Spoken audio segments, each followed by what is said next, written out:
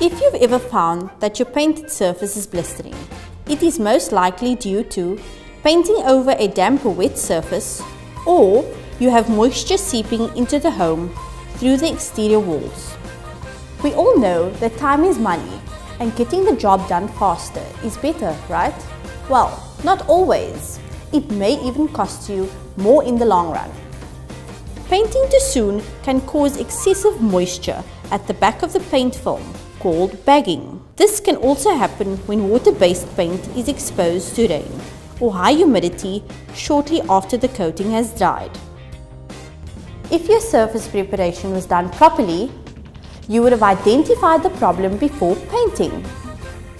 If it's too late, here's how to fix it. Remove all the blisters by scraping and sanding. Repair all the mapping and imperfections with a suitable filler and allow to dry before repainting with a quality acrylic breathable interior paint such as Decro Super Acrylic.